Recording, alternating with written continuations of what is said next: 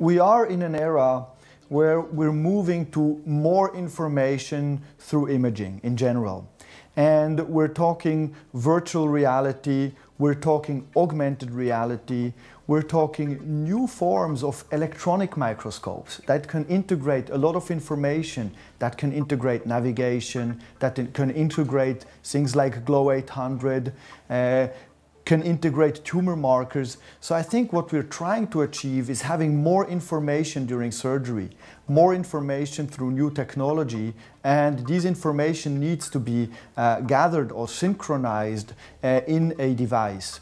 And I think in general we can say that something like GLOW800 will come into this package of more information, augment the surgeon's vision, and with this I hope, of course, improve technical safety and improve patient outcome in the end.